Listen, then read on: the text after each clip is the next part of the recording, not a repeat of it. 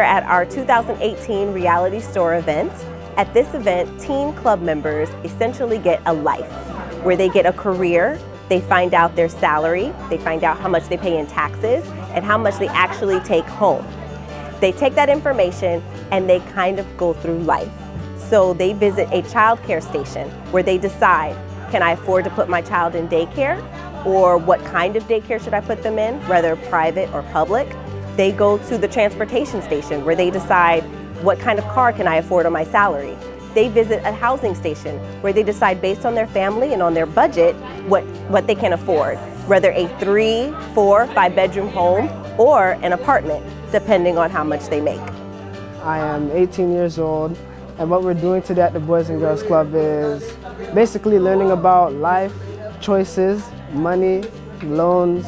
Today we are learning about financing and what it takes to be a parent or a, person in life so it can be successful.